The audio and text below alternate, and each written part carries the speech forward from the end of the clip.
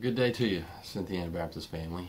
It's not too often the pastor gets to preach from his office, so this is a little bit different. We find ourselves in some times that our reality has changed a little bit, and I don't know if this is a temporary thing or how long this is going to last, but my plan is for the meantime to do sermons and put them online for you to watch either on Facebook or YouTube. We're going to try to get a link to that. Paul, music minister, always without fail puts the music ahead of time on Facebook, and we'll try to get a link to that as well. And I would encourage you to listen to the music and worship there in your homes, and then get your Bibles out, and we'll do our best to study Scripture as we continue on through the book of Acts. And perfect timing, God's timing is always perfect.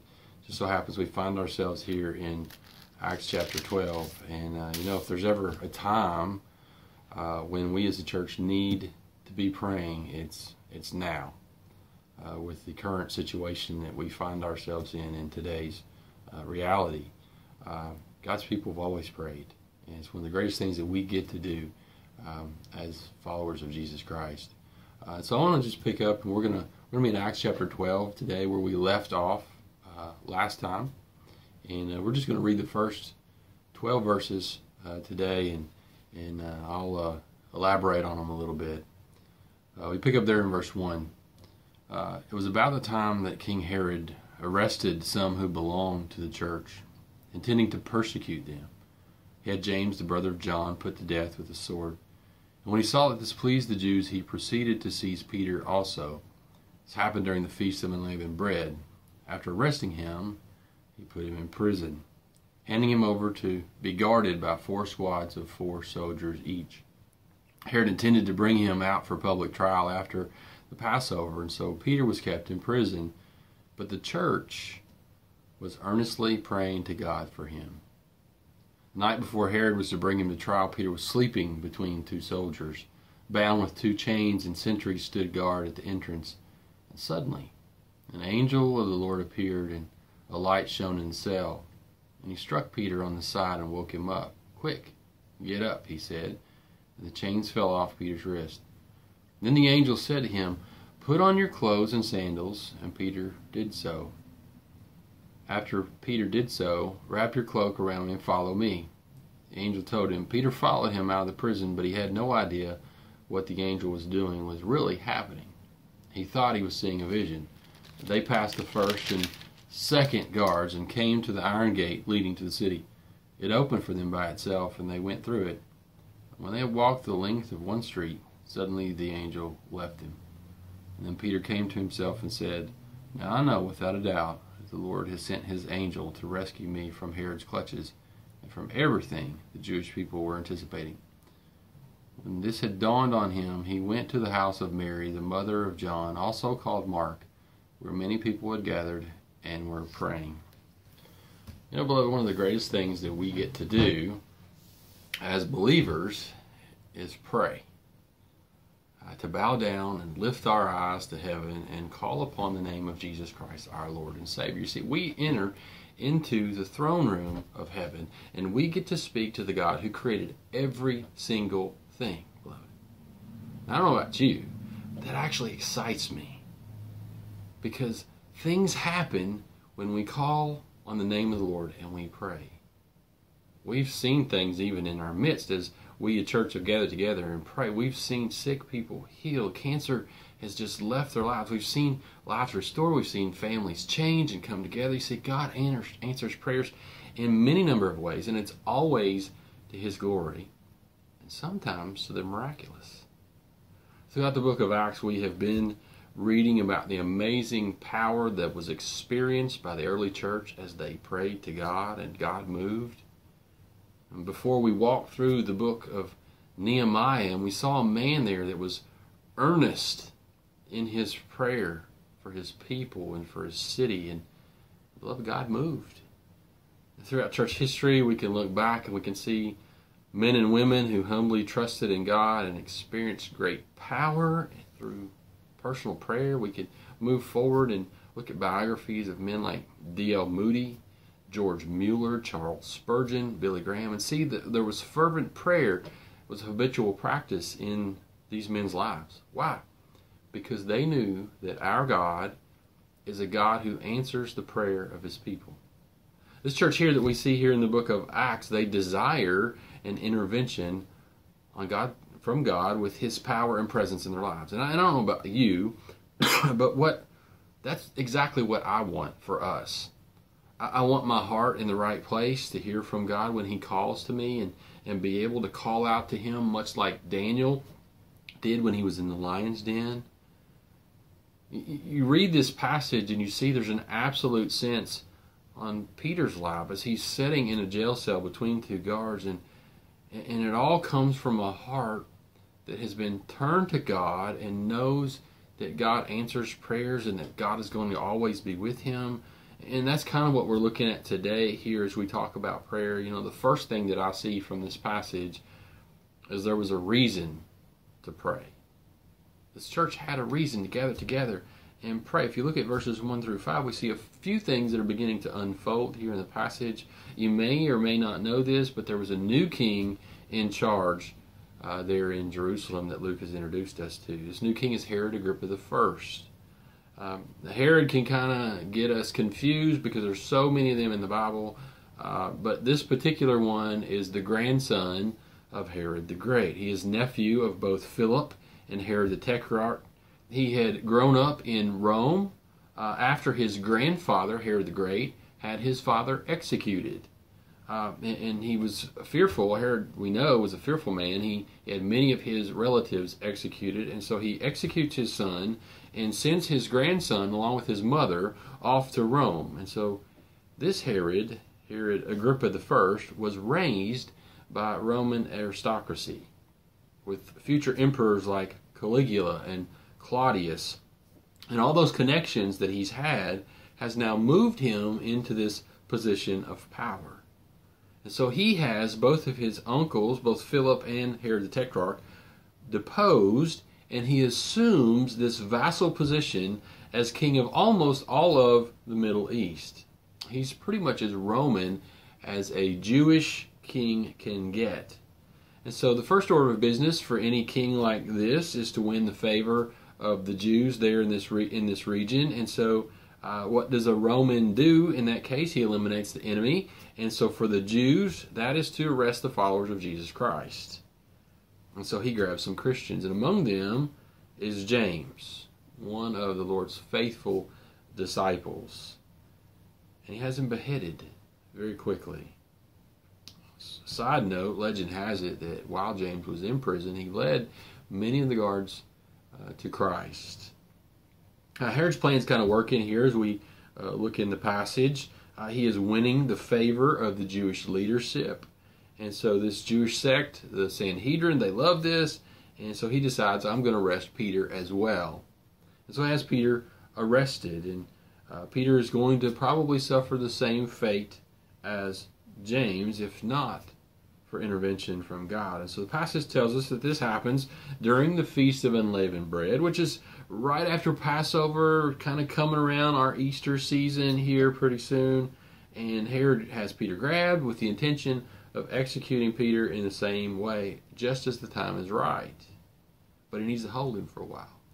You see, there's just as much political drama then as there is today in our time. And if he can hold Peter for a little longer and stretch this out, he'll be known as the man who killed Peter, the Lord's top apostle. But there's something going on behind the scenes here, church. We see that in the passage. The church continues to meet together. Their main reason is to pray for Peter. So read with me verse 5. And so Peter was kept in prison, but the church was earnestly praying to God for him. That's an interesting verse, beloved. You know, Proverbs 6:9 says, it's in a heart of a man to plan his course, but the Lord determines his steps. God determines everything. And I know we're facing some things today, but God's in control, church. We just have to listen to him and follow him. there's nothing that's happening right now that surprises God. Nothing that isn't working into His plan. We may see hard times. We may not understand why everything is happening the way that it is, but God knows. And we have some things that we can celebrate because ultimately our Redeemer lives. Think about what this church has been through in the last few years. It was an up and down situation. They had some peace. They experienced phenomenal growth. There was so much to be thankful for, but now one of their leaders has been executed and another one is in prison facing death. We've talked to some length in the last several weeks that they have been going through a famine. That was one of the reasons that the church in Antioch had taken up a collection and sent to this church. I imagine if we were faced with the same circumstances here, we might try to muster an army, go down and break him out, but that's not the answer that's needed in this passage. And we find one very important word in this verse 5, and it's right in the middle of verse 5, and it's a word that transforms the meaning of a sentence. It negates the first part of what was said, and we usually don't get a whole lot of thought, but it's the word but. But the church was praying. So their reason for meeting together was one of importance. Their beloved friend and pastor is facing death. Their hearts are broken. They're out of options here. And we find that this is not just a casual prayer. This is a prayer that's made, as the pastor says, without ceasing to God. And we read even after Peter gets out of prison that the church continues to pray. They knew they needed to get God involved. That's the only way for them here. Beloved, today's church has all the more reason to be in fervent prayer. There's still an ever increasing number of personal issues that we're facing: depression, anxiety, loneliness. Sin is encroaching at our door. The national issues of abortion, homosexuality, sexual immorality, drug and alcohol abuse. There's violence in our communities. Sickness, the amount of evil that's in our culture is growing. And in general, the church as a whole, we seem that we've kind of walled ourselves in to this spiritual bubble. Beloved, if there is ever a time and a reason to pray, it's now. Perhaps we're just unaware. Or maybe we've isolated ourselves in an effort to protect our sanity. Perhaps death and evil around us is a little more subtle, and kind of like the proverbial frog in a pot. We're just kind of sitting there and it's slowly being turned up around us and we haven't really realized it. But church, we live in a day where God is being removed from every vestige of our nation. And not only that, Christians are being persecuted on a daily basis. I mean, we look at our situation here in the United States with this virus that's going around, but we have brothers and sisters that are being beheaded just like James in other parts of the world. They're being kicked out of their homes, starved to death, imprisoned. Businesses are being sued because of individuals that are taking a stand against sin. Churches and religious institutions are being forced to comply with legislation that endorses and even funds immoral acts and promotes the very sin that God hates. And we wonder why a great majority of our churches are either plateauing or in decline. You see, when we look around our churches, we see all these empty seats. What I'm just calling out for the church to do today is pray. We need to be on our knees praying to God. We serve the Lord of hosts, beloved. The God who has all resources at His disposal. He has the power to deliver us from evil and from the sickness that's around us. We don't do it in our own strength. We call on Him. We rely on Him. We invite Him into the situation, and He removes the obstacles out of our way. And I promise you, if we invite God in, God will move. God knows what we need, but He needs to hear from us. You see, God is mighty to save. And the enemy did not succeed in destroying the early church, and it will not defeat her today because God was And God is involved in our lives. You see, this church, they had a reason to pray, and they had a reason to call on God. The reason in this passage is Peter's safety. And so the reason is purposeful, and it's intentional. And this time the church has one unified goal. They're praying for Peter's safety and his release. Now, I'm sure they had so many other things that are on their minds and in their lives at this time. But this is not the time for them to gather and go over their little list of needs and wants. Goal number one in this instance right here is Peter's release. And so they're coming together. They're agreeing that there is a brother that needs to be strengthened. He needs to be released. And this is a prayer that is only answerable by God. The church was focused. And if you look ahead to verse 12, we see that once Peter got out, he went to the house of Mary, the mother of John Mark, where some of the church was gathered to pray. And the church was focused on accomplishing the goal of praying to God. And see, they needed to do that. And God is going to answer that according to his purpose. And so we still can find them continually in prayer. Beloved, that's why we need to be praying today. We have a reason to pray. One of the other things that we find here in our passage is not only do they have a reason to pray, but they have a responsibility to pray. It doesn't matter if you're eloquent with words. It doesn't have to do with all these other things. It has to do with the sincerity in your heart. You see, all believers can pray. And as believers, we are called to always intercede for one another. Ephesians 6:18 says, pray in the Spirit on all occasions with all kinds of prayers and requests. Philippians 4:6, do not be anxious about anything, which is perfect for the time that we're in today, but in everything by prayer and supplication with thanksgiving, let your requests be made known to God. See, beloved, we pray. When the Bible speaks of prayer, it carries with it this heightened sense of urgency.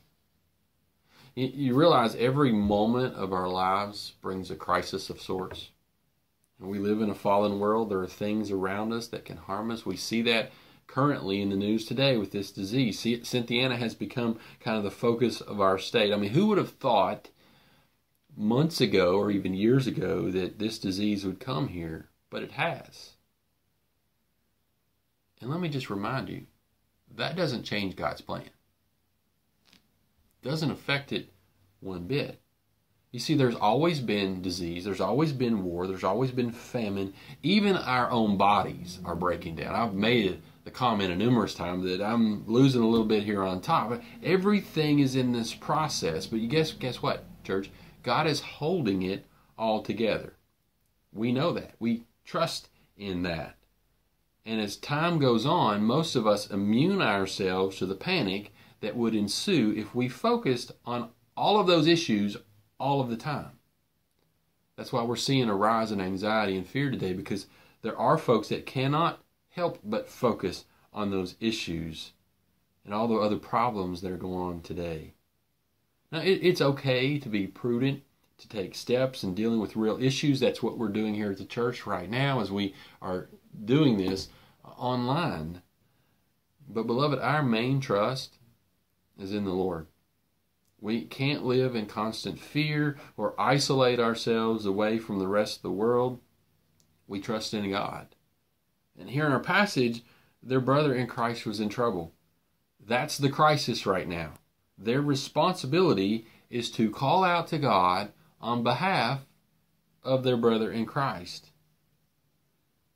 I don't know that we look at things as their crisis anymore unless they get to the point where it seems like it's out of our control, like we're going through right now. But I know here for a fact that this church, they're dealing with all sorts of things. Just like we are dealing with all sorts of things. If it wasn't the coronavirus right now, there's financial issues that are going on in our church. There's emotional problems that are going on in our church. There's spiritual unrest in our communities.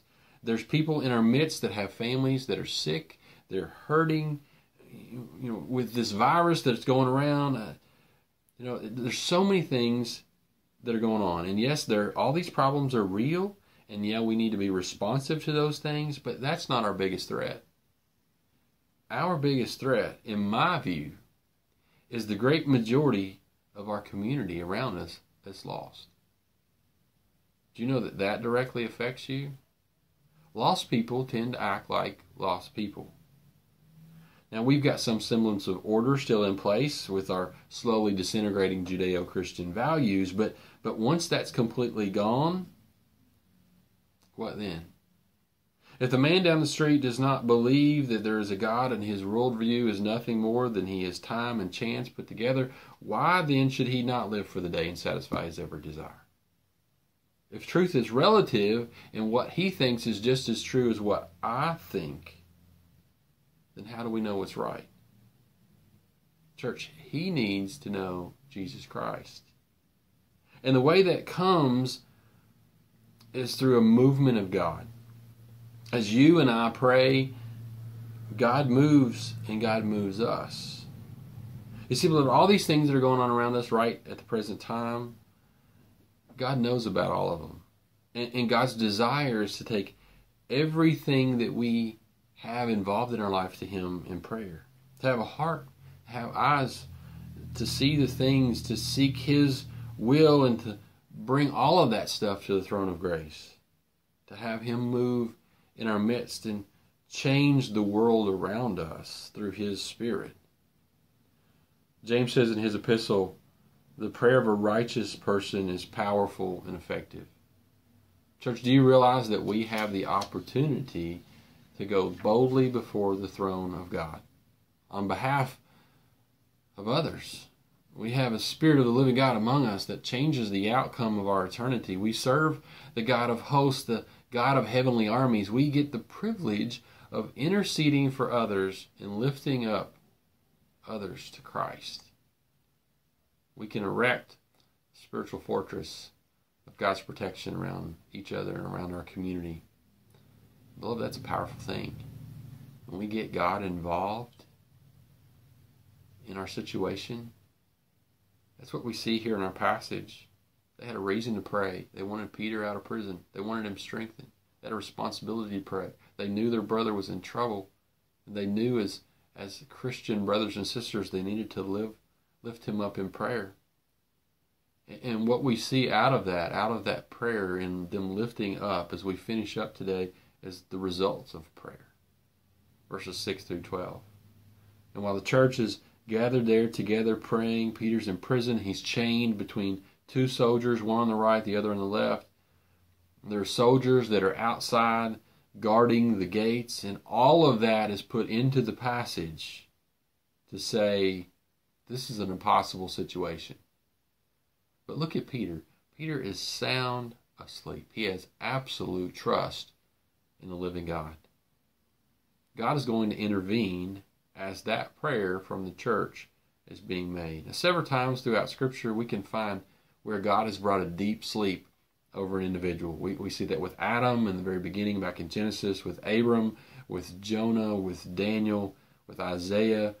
A place of deep sleep is where God resolves many things. Beloved, for the believer, this is the kind of peace that we have in Christ Jesus. Troubles come our way, we don't worry. We trust in Him. Peter's at complete peace. He's resting in God's sovereignty. He's good no matter what comes his way. I mean, you just think about this.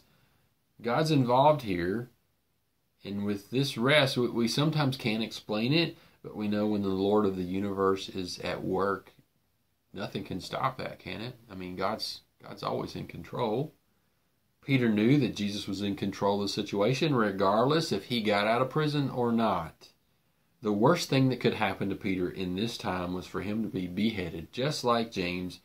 And guess what, church? Then he goes on to be with his Savior. See, the Bible says that death has no victory over the believer. Death has actually lost its sting. To die is to gain. For when we're absent from this body, we're present with the Lord, and we'll be with the Lord forever. But also, if to live is to gain, as Paul says in that passage, because if we live, then we get to stay and we get to work in the kingdom, and we get to continue to be with our loved ones. And so for Peter, this is a win-win situation. He can't lose here. And for the church, they're gathered together praying that the will of God, no matter what that is is done. And I imagine their prayers probably for continued safety and perhaps release, but I think they're probably okay with either option, because later on, as we finish out the passage this next week, we'll find that they believe that Peter was actually executed. And so God hears their prayer. The angel of the Lord appears before Peter. In fact, he's going to have to strike Peter on the side. He says, Peter, you got to get up, buddy. You got to put on your shoes, put on your clothes, and follow me. And Peter, he's still half asleep. He manages to get dressed. He manages to move, and just as he moves, the chains fall off his wrist, the cells of the door opens, and he's led halfway down the street before he fully realizes exactly what's happening to him. You see, beloved, when God's people pray, those prayers are heard in heaven. The Bible tells us that they go up to heaven as a pleasing aroma to the Lord. And though some of them may not be answered in our timing or the way that we would like them to be answered, they're nonetheless answered according to the will of God. Church, we have an enemy that's focused on destroying not only the church, but on every good thing that God has created. And though he will not totally succeed in doing that, he sometimes manages to create havoc.